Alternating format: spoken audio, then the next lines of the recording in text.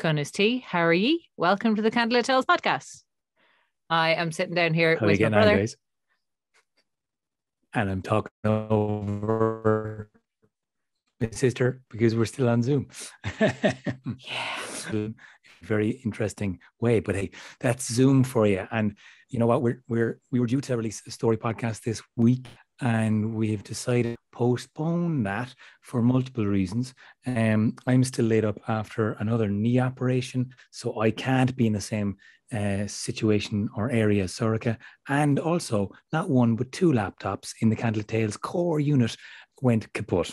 And so we're a little bit worried and flat out and not able to produce a podcast because we don't have a production company.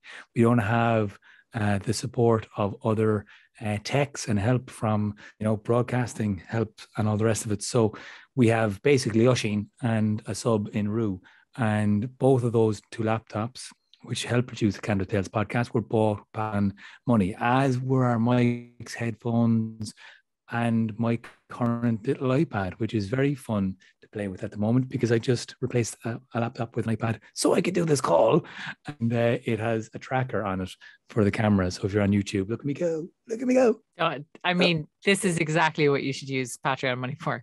Just wiggling in front of a camera.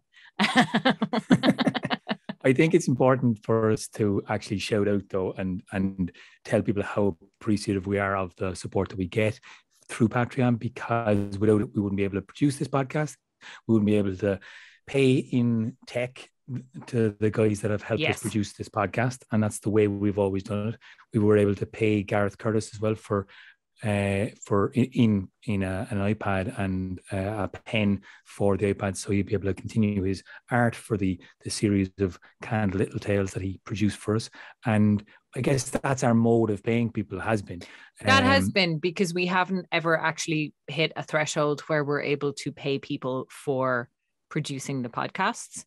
We are now probably at a level on Patreon where we might be able to pay one person like a little bit of money for a month. But between the 3 or 4 of us that are constantly working on the podcast, it would kind of almost instantly evaporate. So we decided instead we pay in equipment, we pay, phone bills, we pay internet bills. We kind of like try and defray some costs, but we don't actually reimburse ourselves. So nobody's actually paid for this. So we will have a story for you next week. The Battle Rage series is going to kick off with the story that Rue was initially only going to record the story for, but is now recording this, has recorded the story for and the music for, and is producing because he's the only one with the laptop now who knows how to do that. So thanks to Rue for that, and that'll be out next week. And for now, we said we would do a thank you to our Patreon patrons. So Patreon tiers, in our way of doing it, are flat. Some creators have different tiers for different rewards. We've got some stuff up there that you can only access if you're a Patreon patron, but whether you're giving us £2 a month or £100 a month, you get the same stuff. Do you want to talk about the tiers a little bit, Aron, or do you want me to talk about the tiers? I do. I love the tiers. So before we go into, and this episode is actually going to be a bit of a catch up between us. We have a lot to discuss anyway. So this would have been our phone call. And we decided, look, people tend to be interested in how we actually run Candlelittales as a business, as a creative form of trying to earn money in the arts, as not just a performance group, but also a teaching and a workshopping kind of basis. So we're going to get to that in a little later and kind of answer some questions people have asked us recently. And there's quite a lot to discuss in terms of our live shows and the amazing shows we did. Well, I thought they were amazing, but it was an amazing honor anyway to perform in Uisneach and Emain Macha. So we're going to make a moment. But first of all, I thought we'd walk you through kind of some way cute form of Patreon support. So you can, okay, Sorcha, take us through. You can buy us coffee. You can. Spare Some Change is the first one, isn't it? Spare Some Change for coffee is the first one. So you got it half right, each of the half guesses you made. So Spare Some Change for coffee is the first one. That is €2. I think it's actually $2. I think they're in US dollars. Okay. Second tier is a $5, so it's $5 is buy us a pint. And nice. It's a lot of pints. I mean, do you want to know how many people are buying us a pint every month, Aron? I do actually. Yeah. How many? 63 people are buying us a pint every month. Holy shit. Imagine if we drank all those pints. Imagine if we drank all those pints. 56 people are buying us coffee every month. Wow. Then we've got 15 people a month buying us lunch, which is $12. Buy us lunch on the go, you know, because we like a little rhyme. And also it's Dublin. You wouldn't get a sit down lunch for $12. Then we've got 6 people who are buying us dinner every month for €25. Buy us dinner, no strings, little winky face. No strings. Love that. And then we have one person. We have a single solitary person who is the tier that we call feckin' legend, which means she's giving us €50 of real money every month. Wow. That she doesn't have to give us. That is deadly. Which is really cool about Patreon, actually. I like this as a model. This is kind of like how we started this in the pub in the Stag's Head, was do the gig and pass the hat at the end, and people gave whatever they could afford. And when we started doing the podcast online, we made a decision not to put any like episodes behind a paywall, and to kind of honor the same spirit, because like there is bonus content. You can, Rue has put up some episodes about making the music. I've put up some blogs about different source books that I like. We're pretty sporadic with Patreon content, but like we do put some good stuff up there from time to time. Oisin has put up some cool unboxing videos and things from when we've gotten like new kit. So like there's interesting stuff up there if you're interested. And also sometimes people just send us messages on Patreon, which is kind of cool. Ooh, and people get discounts if they want to do our storytelling course at any stage. They get a Patreon discount. Which we will be talking about as well, because we just finished one last night. It was so nice to do again. Weren't they great? And as well, I will say we got a shout out today from a woman who sent us a direct donation of €50, which I just think is lovely, because some people don't want to be tied into a monthly thing, because, you know, artists and someone who's worked in the arts who's not sure how much money I'll have at any one given time and don't want to be tied into contracts because I'm afraid of them. Yeah, like you can go on PayPal and throw us a few quid if it's something that you want to contribute. And honestly, guys, you've no idea how humbling and how beautiful it is to get support doing the thing that we love doing from people that gain something from this as well. It's a really profoundly gorgeous thing to be motivated into telling these stories the way we want to tell them, the way that we see people like them to be told, I guess.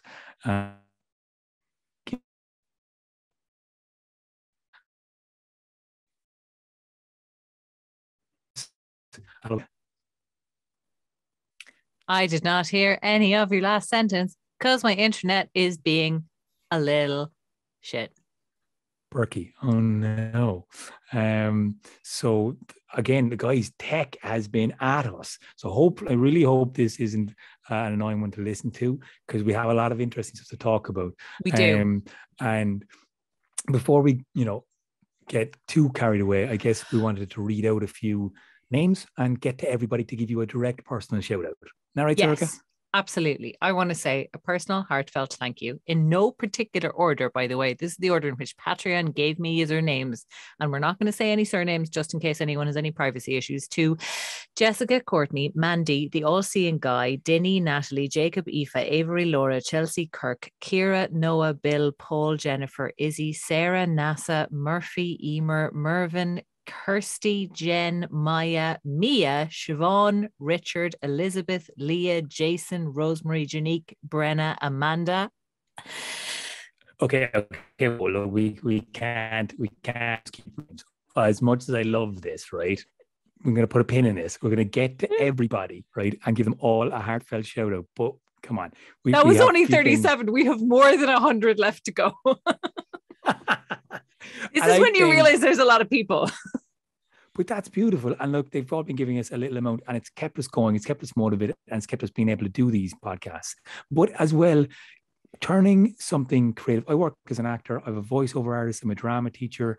I constantly auditioning for work. Right now, I can't audition for work because I have a busted ass knee. I just got out of hospital on Friday for my second operation in 4 months, and at work, I can do voiceovers and I can write and I can sit on a stage and do some live storytelling shows, luckily. But that was only on the grounds that my mom would drive me up to Dublin from Cork and, drive me back again. So Honda Mammy. I'm not really able to do the thing that I love doing. However, I want to reflect upon the joy that we were able to take from actually performing the live shows again, because we went into lockdown and we went full hog at this podcast, and we've gotten a great response back, and it's motivating us to do more episodes and more insights into how we want to do these shows and podcasts.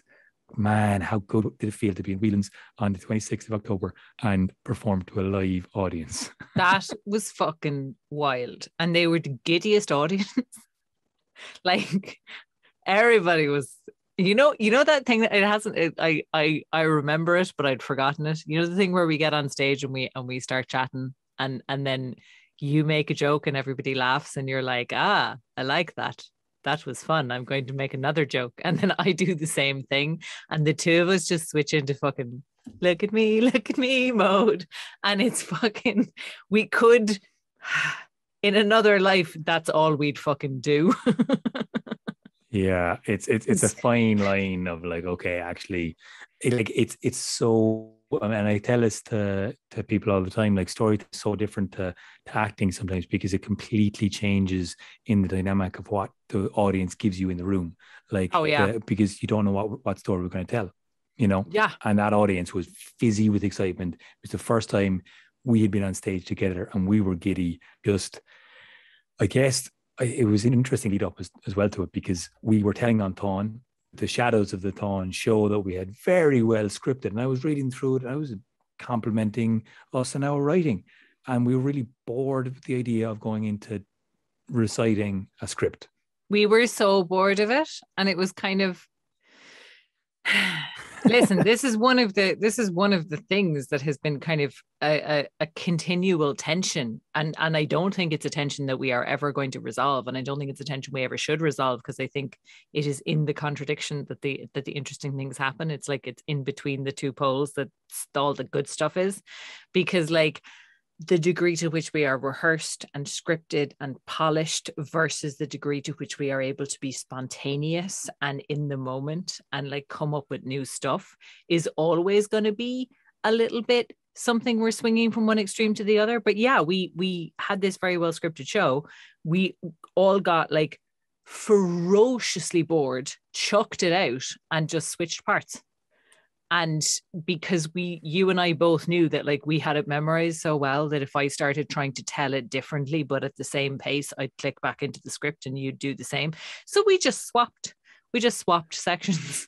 I think we made the final decision about 2 days before we were due to be on stage. And it was just like, it just ended up being a lot of fun.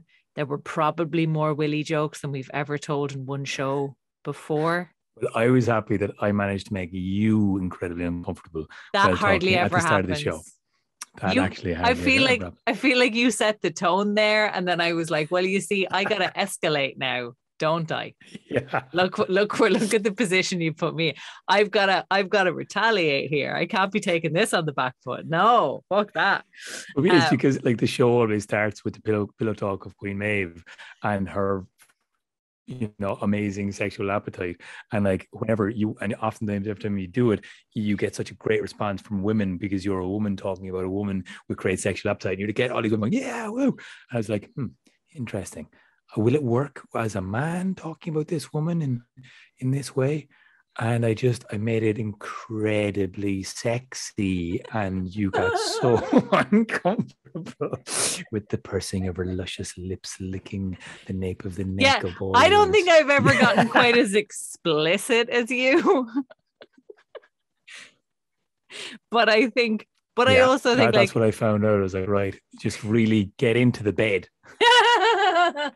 Yeah, you got in bed with Queen Maeve. That's what you did. That's what you have to do. To be honest, I think it did go over extremely well. there was a moment in the show and it was beautiful. And I remembered it was like, okay, we've been giddy and the audience is really reactive. And I could see faces, very few, but I saw a couple and I was like, right, I can see a bit of a teetering now of attention. And suddenly I realized we need to bring this kind of right back to the seriousness, because we were going to be going into the Ferdy and the Cuchulainn thing. And something came to me in the moment and I go, okay, you might be wondering how much longer there is. We're nearly there, guys. Just hold on.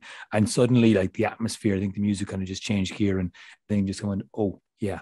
And then we were able to plunge into the darkness of the story and the sadness, and then have that explosive roar at the end of it, which is always a way in their shows. Yeah, that was a great roar. That was wonderful. But yeah, no, that was wonderful. We also we have all now gotten to say that we got to play in Slane, because we did a week of gigs in the whiskey distillery in Slane that you and I kind of switched out on. Like you did some nights and I did some nights. And then we had the Puka Festival in Drogheda. And before that, you had fucking Emain Macha, Navan Fort itself.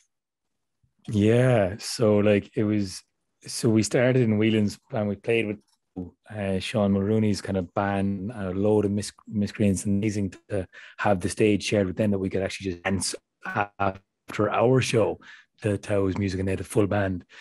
And then like you said, we did those intimate shows in Slane. It was really lovely to be in Slane, the whiskey distillery, to a small group and just chat to people as you're telling stories. It felt really old school, really back in the days of the the Stag's Head upstairs, and like not as crowded, because it was a socially distant kind of gig. And then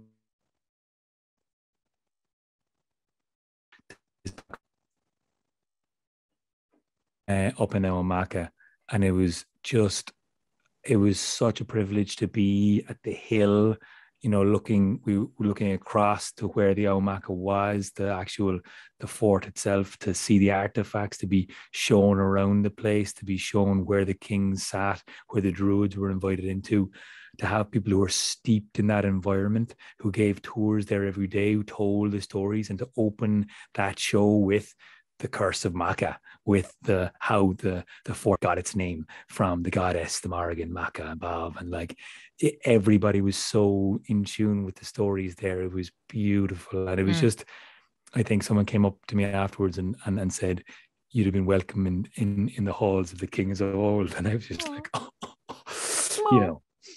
it was gorgeous.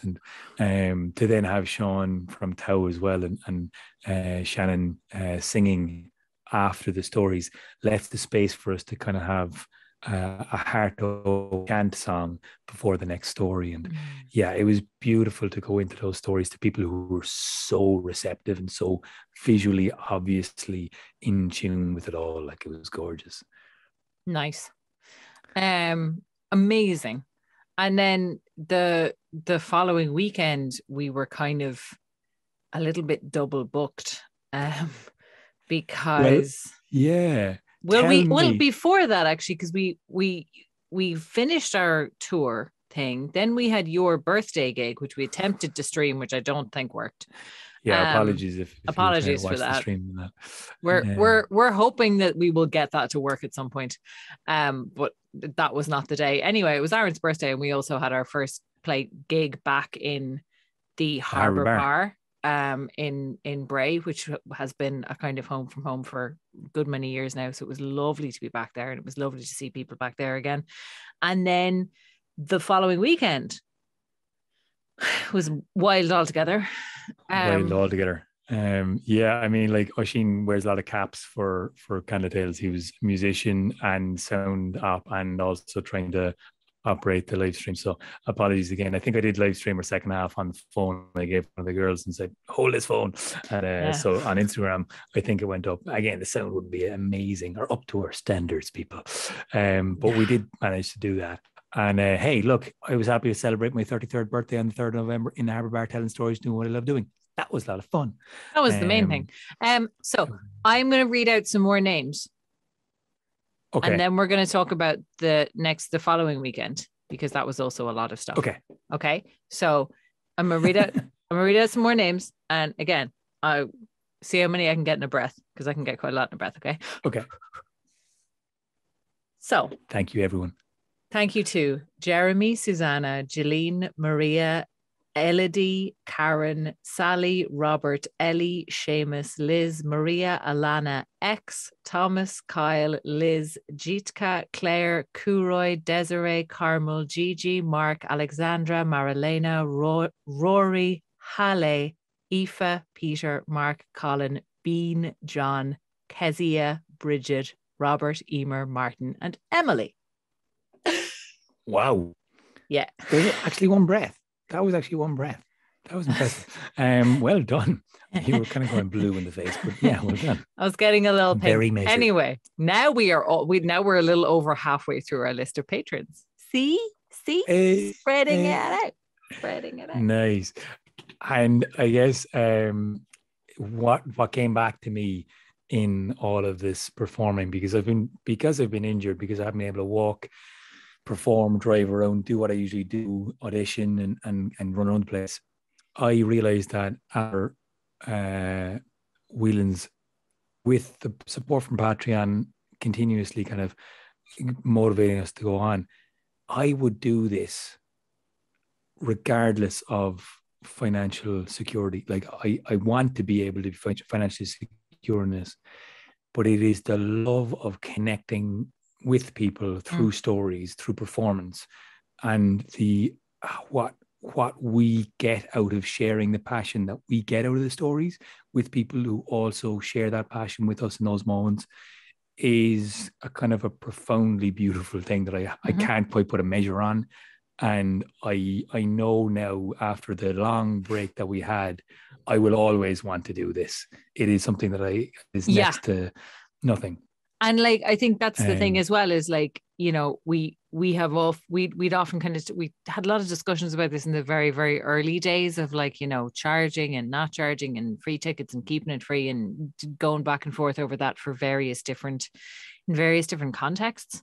And like the reason that we pay ourselves and other people for live gigs is not because you know, we're in it for the monetary gain, but because when you are working in the arts, it is easier to mark off and cordon off time for a gig that is paid, because otherwise, you know, everyone has fucking bills to pay and rent to pay. And if you're not able to pay people, and if we're not able to make enough to actually pay people money, we're relying on people having enough free time and enough spare energy to put into this, and that's not actually sustainable. So there's a question of sustainability as well, which I think is really important when you're doing, and this is kind of, I feel like I'm speaking partly to younger me here and also partly to people who are working in the arts.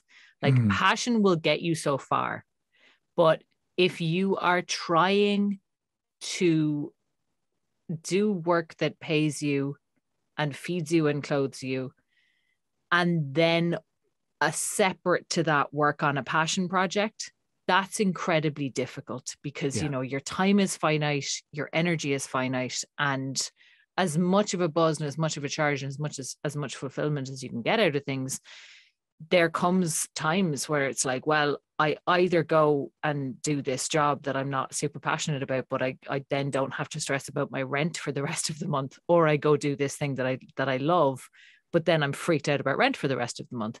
And that's that's not a good place to be. So that's a place where we don't want to be, which is why we structured Candlelittales the way we did.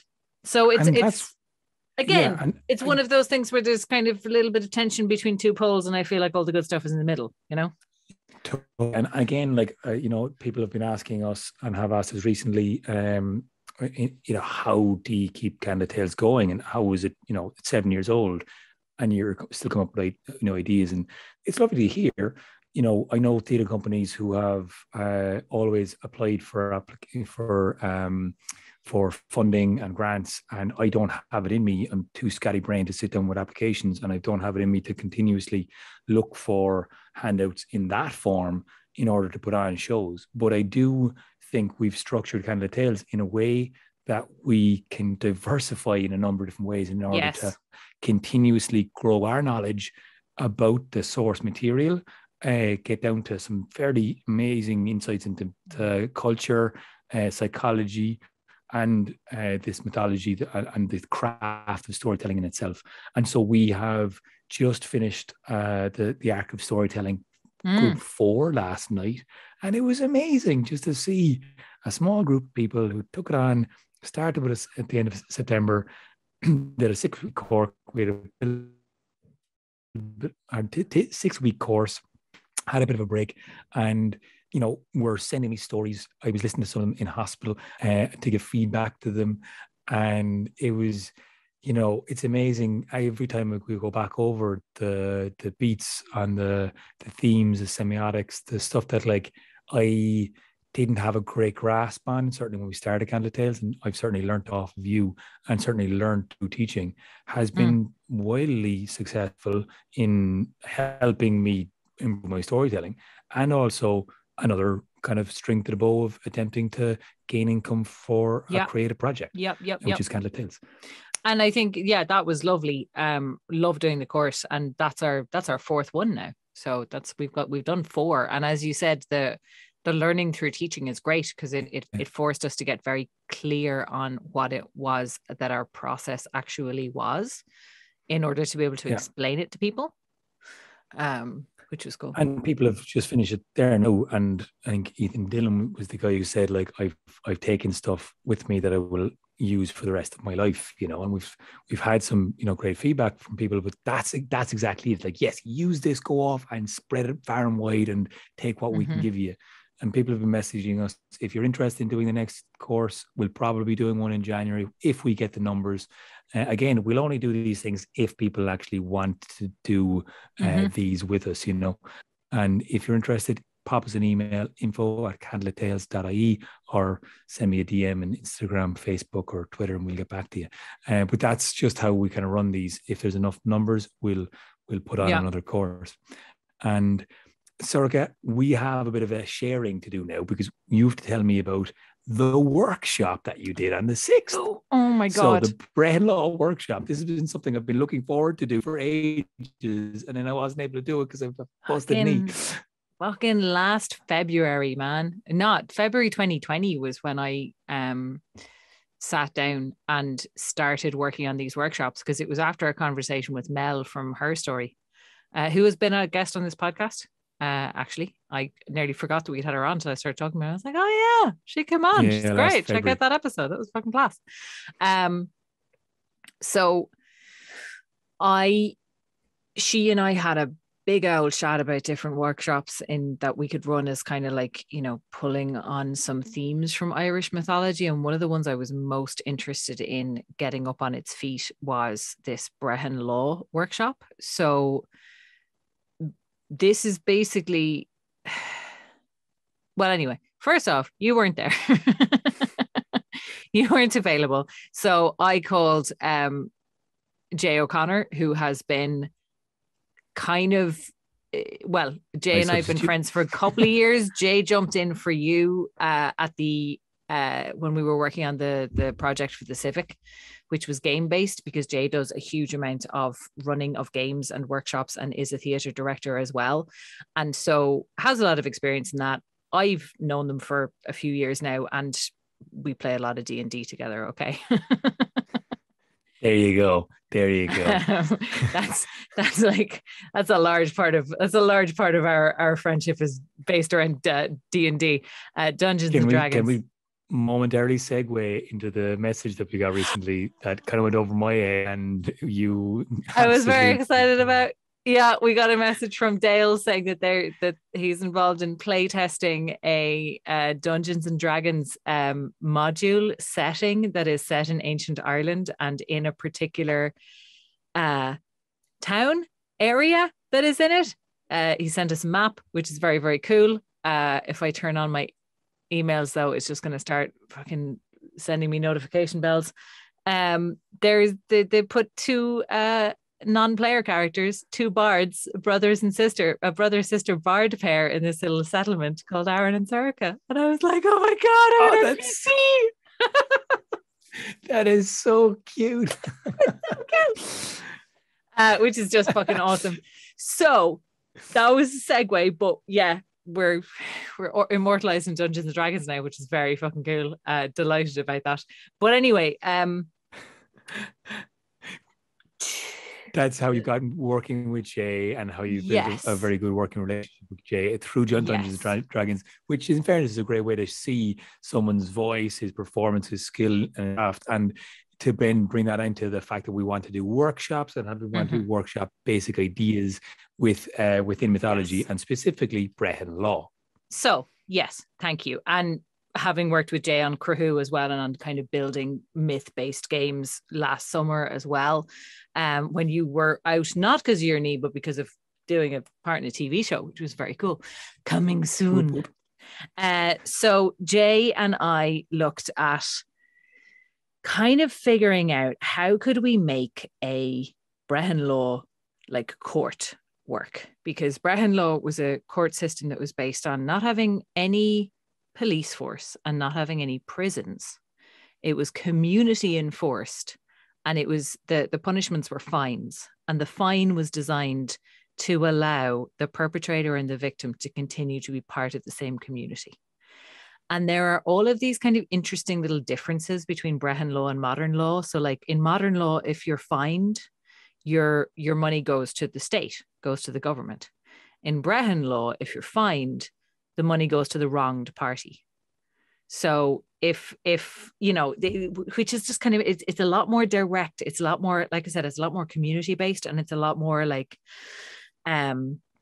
community enforced as well. So what we did was we basically kind of took a bit of time at the beginning of the session. We had about I think we had less than 20 people there.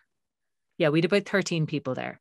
So we took a bit of time at the beginning of the session, and we talked about kind of concepts that were commonly understood in common law in the room, because I like doing this in workshops. I like to get people to tell me what they know rather than me telling them what I know, because first of all, half of the time they fucking know more than I do. And I don't want to be standing there telling them something they already know.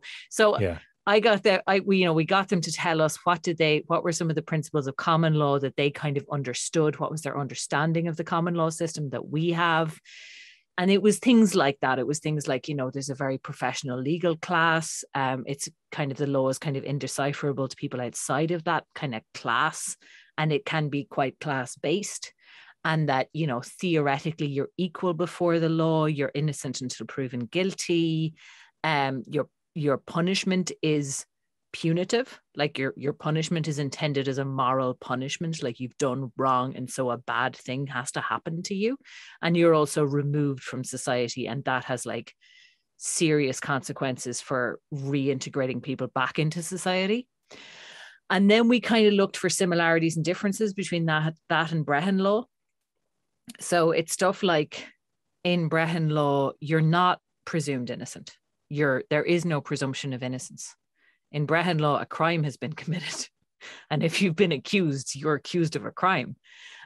You're not individually responsible. Your family, your clan is responsible for your actions as well. So they bear the responsibility for you as an individual. You're not equal before the law. The higher your status, the higher the punishment. This is the thing I always focus on, and like that's the most like it's so not equal in the law. What? Hang on a second, that doesn't sound right. And then you gotta go, wait a second, that's kind of genius. Of course, the people who have more power and have do an offense should actually be penalized more, and the people who have less power in society and commit an offense should basically be committed less. But it's inverse in our society, isn't it? Well, we imprison people it's who are on the breadline.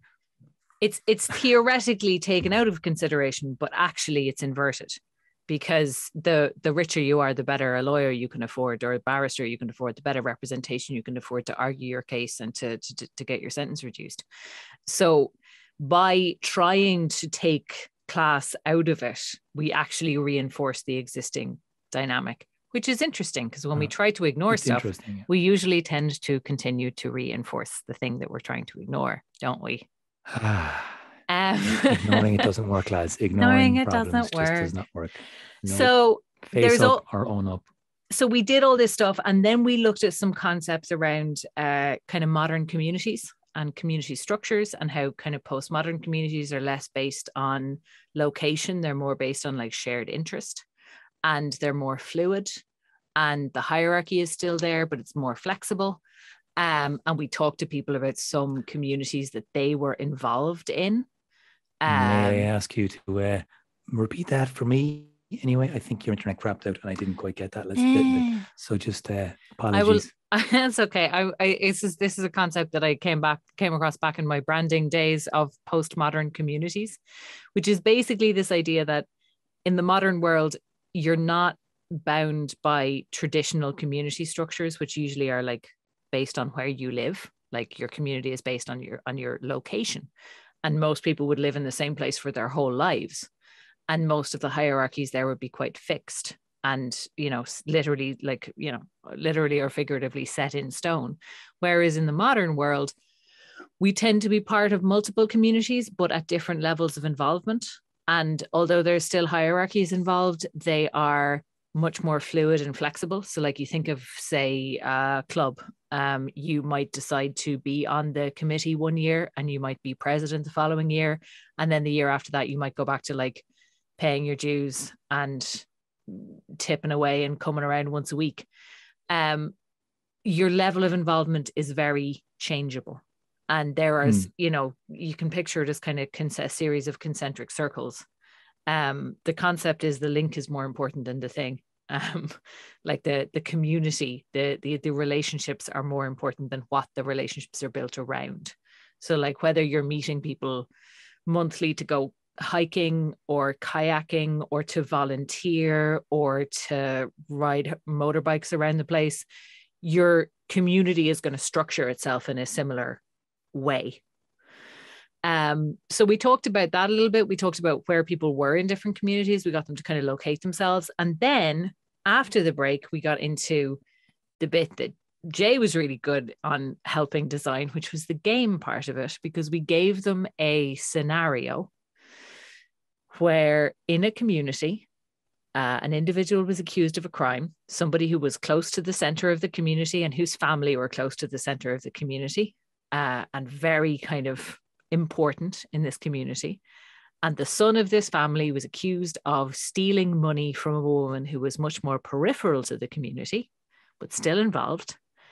And we didn't get anybody to take either of those two roles.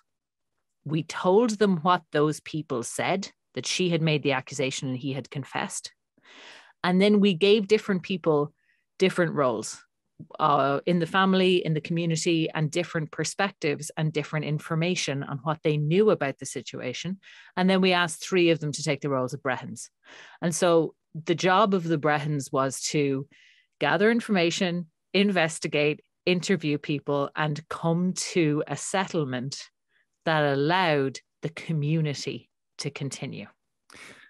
So I heard recently 3 questions, which kind of summarizes the Brehon Law, like in a very simplistic way. But I guess the first question is to ask who, let me think. Yeah. Who's been hurt? Mm-hmm. The second question, so identify who it is that's been hurt. Second question is what should be done to restore balance or heal the hurt, and then who is it that should do that? So Mm-hmm. 3 kind of in 3 simple steps. Those questions, is that kind of what the Brehons essentially ended up trying to figure out, or is it the whole community still trying to figure that out? We ended up in an interesting position because we ended up, and I think this is the kind of thing where depending, like you could run this with multiple different groups and, Right, and it'll always change. It'll always change in outcome somewhat. But I think, and like the conclusions that people come to, and then of course people get real into playing their roles as well. So some people were serious loyalists to this guy who had scammed this woman and were like, he would never, he's a precious innocent boy and he's my perfect child. So like, comes from a great family, how he'll never do that. Absolutely no. Exactly. And then other people were like, well, he's clearly an absolute predator. So like, people get really entrenched in their positions really quickly of like, he clearly, his interest in this woman was clearly kind of, he was clearly motivated by wanting to get one up on her, and all this, people bring so much kind of stuff to it that's really, really interesting. So they came to a resolution. Some negotiation had to happen out loud, and it was actually really interesting how much of the process, in order for it to get to a point where everyone did actually agree, because they got to a point where they agreed with the judgment and kind of all said that they were happy enough with it, going to live with it.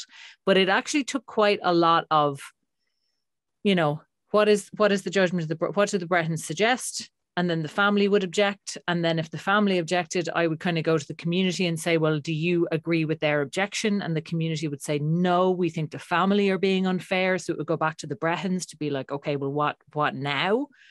And so there was this really interesting kind of like back and forth sort of three-way dialogue that we were facilitating. That was very kind of public forum. And like, at one point they got to almost a settlement, and then one of the community members was like, if they only pay that, I'm leaving. Wow, which was really interesting, because it was like, oh well, if she leaves, who else is going to leave? Is that going to be the beginning of a landslide in your community? Because family remember that this community is important to you. You need them. So like it was really, really interesting, because it was kind of, and this was one of the things that I had discussed with Jay a good bit before it and after it, was like the difference for us as people who have grown up in an individualistic society, and kind of saying like, well, personal responsibility versus the responsibility of a clan or the responsibility of a family or a wider group. So anyway, it was great. It was really interesting. It's the first time I've gotten to run any of those workshops that were designed for Herstory. There are a rake of them up on the website. If anybody would like to do any of those. And it was funded by Wicklow County Council. It was Wicklow's Wonder Women, a centenary celebration of two important Wicklow women who were trailblazers in the legal field and the sea captaining field. So they had some really cool events going on over that whole week. Brilliant. Well, I'm delighted. And yeah, I mean, that was the reason that you couldn't come to Uisneach. And on the 7th, which was what I wanted to fill you in very briefly, yes, was the performance we did at the Hill of Uisneach. And I got a call from Francis asking us to perform there for a true sound. Now, I'd look up what the fuck true sound was, lads. But according to the lunar calendar and watching the stars, obviously our ancestors didn't have calendars, and so they'd congregate at certain times of year. And obviously they'd be much more in tune with the landscape. They'd be watching the leaves of the trees, and they'd be looking for the new moon. And this was when they'd kind of gather towards the Hill of Uisneach, the center point of Ireland. And it was a dark field. There was a tractor came in to put a floodlight on the field so they could arrange all the seats. And we came in there at 3:00, and there was just seats being spread out all over, fire pits. The landowner, the farmer, Danny, was fantastic to actually allow it all happening, and very thrilled that there was a little stage built on stones right next to the visitor centre. And we were the first to perform on that stage. Now, someone else had performed in front of it, but we were the first to perform at that stage by the visitor centres on the Hill of Uisneach. Not on specifically the hill, but unfortunately I wasn't there to like go gallivanting around to the Bridget's Well and up onto the hill and looking at all.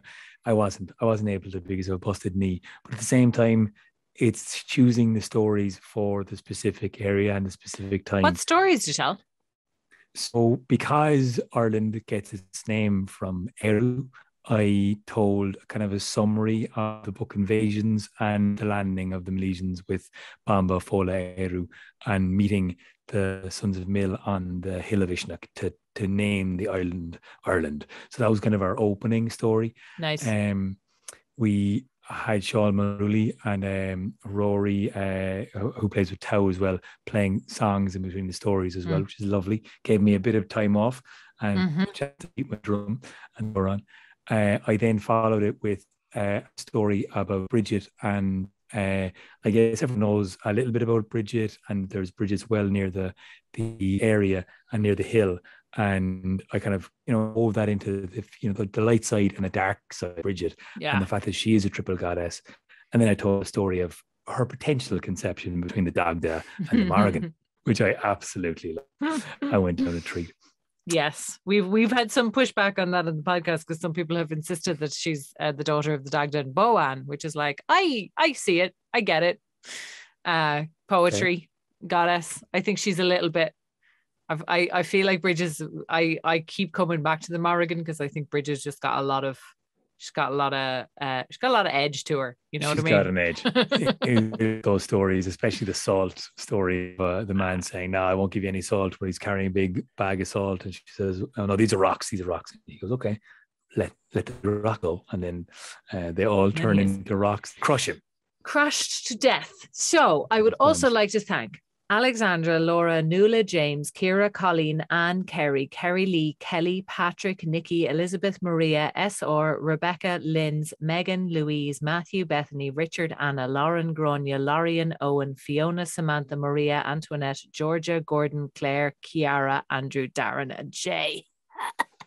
Well done. And that was our halftime break. And obviously we do more songs. I came back and I've been wanting, I didn't know when and how, and I need to do it for the podcast, but to tell the Dean Kecht story and the land with Aramid and the reason why you got to go out and, collect the herbs from the land, because Aramid and Miak are Dean Kecht, the famous healer of the Tuatha Danann, and I was praying to Aramid with this knee operation recently, and I was calling in the power of Dean Kecht when I was drinking the bone broth to try and get my knee healed, and and like I kind of feel more in tune with the landscape when I'm actually telling the stories, but I don't always gain that access into the kind of mythological background and pagan belief, I suppose, that also surrounds these stories.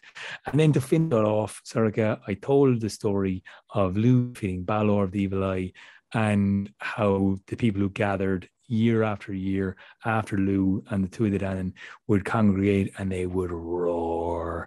And we got an amazing roar from everybody as they all for God knows what. I can't remember, but there's a clip of me absolutely on one saying that they shouted for whatever it was, for health, for love, for longing, for loss, for all the things you've lost and loved, and they let that roar, and something like that. Nice big cathartic bellow on a hill. I asked everybody to be the hero of their own journeys, and because to step into the light of Lugh, because no one else is going to do it for you, and to spread the inspiration around as much as you can, because again, no one else is going to do it for you, but you have to find that source of light somewhere else. Amazing. Where did you end? I ended at J. So your next two were Liam and Lucy. Thank you so much to Liam, Lucy, Anne, Susan, Elizabeth, Ryan, Tara, Catherine, Deirdre, Niamh, Kaylee, Dee, Cole, Connell, Lauren, Grant, Louise, Claire, Sweeney, Claire, Coney, Anna, Kiva, Anne, Russell, April, Emmett, and Selena. Yeah. Also, apologies to all the Patreon patrons whose names either of us mispronounced, because I know I mispronounced many of them. But we appreciate you massively, and thank you so much for helping support us. And if there are anyone of you out there who feel like a bit of spare change wouldn't go amiss, we will be buying Oisin a new laptop to do all these podcasts, because that's what we do, spare change. So in the, rattling the hats before Christmas and all of the spending that's going to come our way, that's what we do. We always pay performers, we always pay our collaborators, we always try and help spread these stories as far wide as we can with the money that you give us. That's what we do with it. And we are so thankful for all your help. We look forward to telling life stories again, and we'll have to look forward to next week for a podcast story. All right. We will see you then. Thank you so much. Gra more mean. You.